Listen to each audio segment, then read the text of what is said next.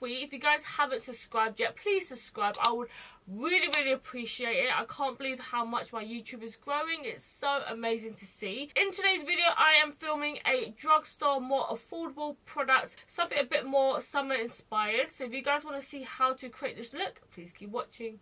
Okay guys, so let's get started. Please do not mind this head situation we have here. I've got baby hairs everywhere. My hair's in a bun. It's so hot in London, especially with all these lights at the moment. So in the mail, I received quite a few Makeup Revolution eyeshadow palettes. I received a total of 7 palettes. I actually got 8, but 1 smashed in the post, and it literally got red eyeshadow everywhere, all over these palettes. I had to clean them all up. I feel like it is a bit much to release so many eyeshadow palettes all in one launch, but I guess the more the merrier. I do have to say, when I first looked at these palettes, I was like, wow, this is quite a cool dupe. Like, this actually reminds me of the Subculture palette from Anastasia Beverly Hills. I love this pinky one right here. This is Calling Out My Name. Very warm. The only thing is I find that there's not enough light and darks in this palette. It's quite one-toned.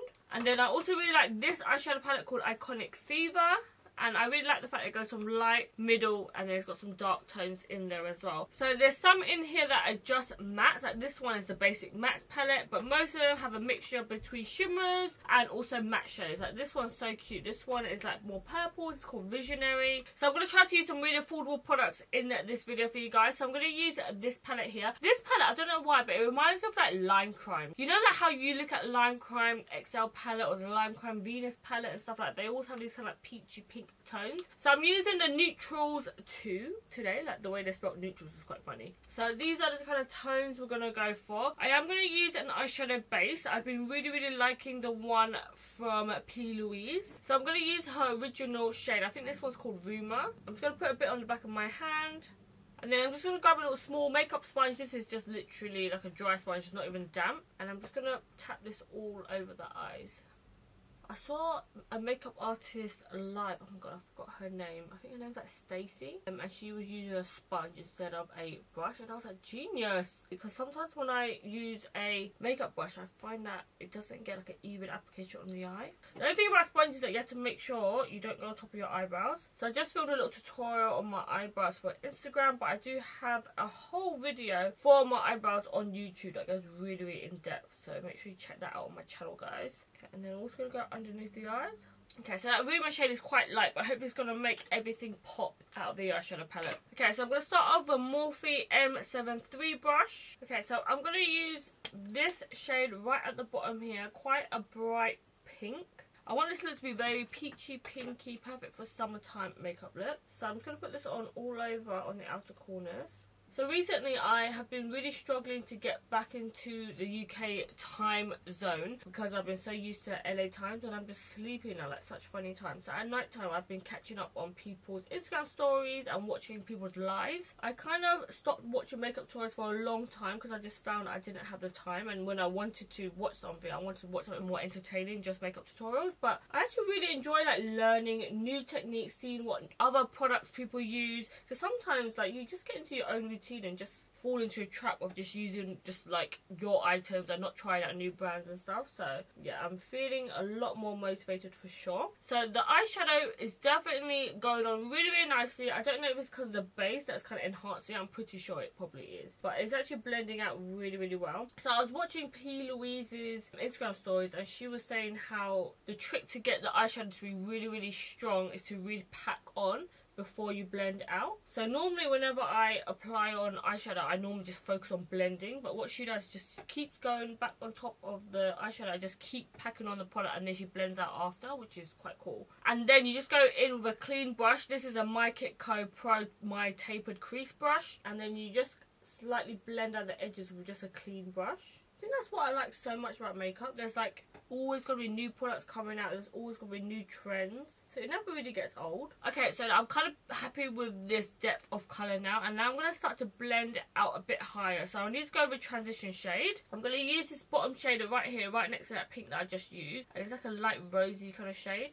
And now I'm going to go slightly higher and just blend out that crease. Also, the higher you go with your eyeshadow, the wider your eyes will look. So if you kind of keep your eyeshadow quite small, your eyes going to look quite small. But if you do have a lot of lid space, you should definitely use it up because it will make your eyes look a bit more open. And I'm also just taking this right on the inner corners as well. So I'm actually going to be away for a lot of August, so I do have to pre-film a lot of videos, which is so stressful, guys. It's one of the most stressful things because I travel so much with my work. Sometimes Grant gets to go with me and sometimes he doesn't, and it's actually more stressful when he doesn't because he can only do so much by himself. I have to be with him to approve all his videos that he edits and stuff. He only does the first draft of everything, and then it's up to me to approve it and go over it and do any like final touches that I want to do. Okay, so I want to kind of darken this crease just a little bit on the outer corners. The shades in here are not that dark, but maybe I'll try using this one right here, or maybe I can try this one actually.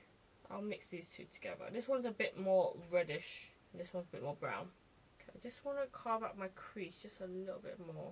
Yes, I like it, guys.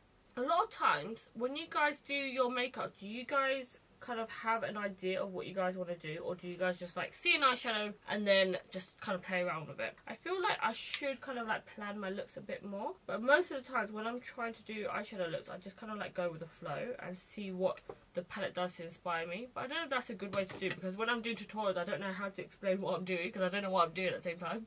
So I'm kind of winging this eyeshadow out and I'm kind of leaving this bit blank, and I really want to do something just really light here. Recently I've been seeing a lot of people on Instagram do like really light colours on their inner corners, like almost whitish, so I want to do something similar like that. So I'm going to use a smaller little smudge brush. This is from Charlotte Tilbury. It's called the Eye Smudger. So I'm going to go with this orangey shade right here. It's like a matte orange. I'm just going to smudge this underneath my lash line. So you want to use quite a thick brush for this. The smaller the brush, it'll be a bit more precise, but I want it quite blended. So depending on the brush, it will give you a different effect. Can you even see that as an orange, or does it just totally match the top? I remember I used to wear oranges on my eyes all the time back in the days. I used to use raw eyeshadow from MAC all the time. That was like my go-to orange. And then I'm just going to use that blending brush earlier and then just blend it out whatever's left on this brush. Oh God, there's so much eyeshadow in my eye. It's like all foggy. I love wearing colours like this on my eyes. I can only imagine if I had blue eyes, my eyes would pop right about now. So the other day I went to a festival called Lovebox, which is quite a big festival in the UK, and it used to be in Victoria Park, but now it's moved to like West London now. And I thought I wouldn't like it as much because I'm not that much of a festival girl. I just went because all my friends were there. I went with Lottie London, my friends went with Stila, we met up at the event, even though it was so far from me, but I actually had such a good time. And there was a point where it was like raining and we was waiting for Skepta to come out, who's like a really big UK grime artist. And even though I'm not even that much of a fan of his music, but there was just a moment where it was like raining, I was looking around and I was like, wow, I can't believe there's so many people here literally just to see this one person live. I just thought that's just so crazy that music has that much of an effect on people, where you would queue out in the rain waiting for this one person to come on, and then when they play like a certain track, everyone goes crazy. And I just thought, wow, that's just so weird. I don't know, what do you guys think? Have you guys been to festivals this year? Do you guys like festivals? It's a very weird thing. Like, I would only go if I'm with like a really good bunch of friends, because I actually don't drink alcohol, so it's a very strange place when you're sober because everyone there is just so drunk and high on drugs and stuff. And I was in a VIP area, so it's a bit different, it's a bit more calm in there. But as soon as we left, I was just like, wow, there's a lot of high ass people there. And I actually got to meet so many of you guys. So many of you guys were drunk that came up to me as well, which was a bit like, oh, hello. So I just buffed that all out underneath my eyes, make it really nice and smoky. I need to remember to keep looking at this camera lens. I keep looking over here when my monitor is. I'm like, I just want to look at myself. So vain. Okay, so in here you guys can obviously go for any shade that you guys want. There is a couple of shimmers here. There's like this light pinky kind of shade, which is quite nice. It's not that pigmented though, I'm not gonna lie. And then there's also this colour that's really pretty. Ooh. I do like this idea of a matte shade on my lid, but I feel like it might be a bit chalky. So I'm going to go in with a shimmer, and I'm going to use another palette which is called Iconic Fever. This palette is totally these kind of vibes as well. It's a bit more like browny though. It's got this cute ass orange in here, but I'm going to use this shade right here at the top. And then I'm just going to pat this all over my eyes. Oh, I'm just going to use my finger because I feel like with my finger I can press the pigment a lot stronger. Oh, I've got a notification on my phone. It's very chalky. Oh, I don't know if I like this eyeshadow. It's very powdery, guys. Very powdery. It almost looks quite cakey on my eyes. I don't know if you guys can see. It looks like I've got 10 million lines on my eyes right now. It does look really nice and bright though. I'm just going to pat it on all over that blank space here. Okay, so I'm going to just use a brush and just dust away any pigment that hasn't been properly packed on, just so it's not so dusty anymore. That eyeshadow went everywhere, it's all over my cheeks. You can't even brush it away because it gets crushed in. Okay, so on the inner corners I'm going to pack on that same eyeshadow again because my fingers have nails on and I can't get it right up in there. So I'm just going to do a bright ass dab right here where I normally apply glitter, but I won't be applying on no glitter today, I don't think. I just want to keep this bit really nice and bright on the inner corners. I might even go in with this white from my original Newtrals palette, and I want this bit to like proper pop out. It's quite weird doing shimmers on here and then matte on the inner corners, but okay, quite cute. Matte white is actually a really hard colour to use because it ends up being very dusty. So you have to make sure you're careful and make sure you pack on, because sometimes if you don't pack it on right, if you haven't got a good eyeshadow base, it kind of goes see-through and it goes a bit grainy.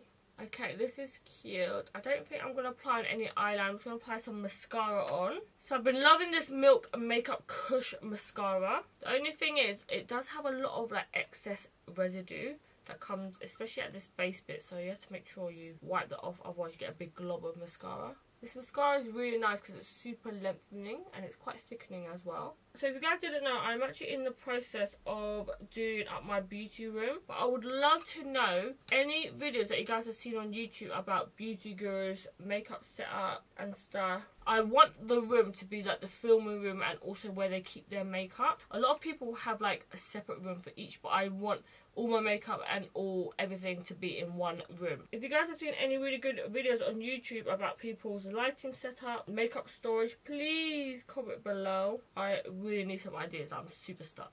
I literally have like 2 pairs on the bottom lash. That's like the one thing that I wish I could change. I wish I had naturally nice eyelashes. Like, I kind of hate the fact that I always have to wear lashes to make a look pop, you know. It's very annoying.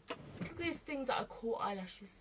They suck. Okay, so I just got my lashes on and these are really nice and fluffy. They're really, really dark and they're quite lightweight. I had to put on quite a lot of mascara to make sure it kind of really pops out and stands out. So I'm going to move on to my lips next. I'm going to go for something a bit more bolder and not just like a nude. So I'm going to go in this Lottie London Glitter Switch. This is like a new shade. I haven't tried this one before. It's called High Roller. You can buy Lottie London in Superdrug and also in Ulta and Riley Rose if you're in America. Oh my god, it smells so good. Do you guys remember those bubblegum that used to have tattoos in them? It smells exactly like that. So if you guys have never tried the glitter switches from Lottie London before, they're one of my favourite products because they're so cool. They give a really nice glitter finish to it. Obviously you can wear it matte, but you want to wait until it's almost dry and then you blot your lips together and there's like glitter that runs through it. So super pretty. It's really good for photos. Amazing if you want to make your lips look bigger but you don't want to wear lip gloss, because it's a bit more sticky, and then these are so long wearing. So I'm going to wait until this completely dries and then I'm going to blot my lips together and show you the glitter that runs through it. And while I wait for that, I'm just going to do my hair quickly because this is just crazy. Okay guys, so I just put my hair into a half up down ponytail. I'm so bad at hair, but I'm going to blot my lips so you guys can see what the glitter looks like.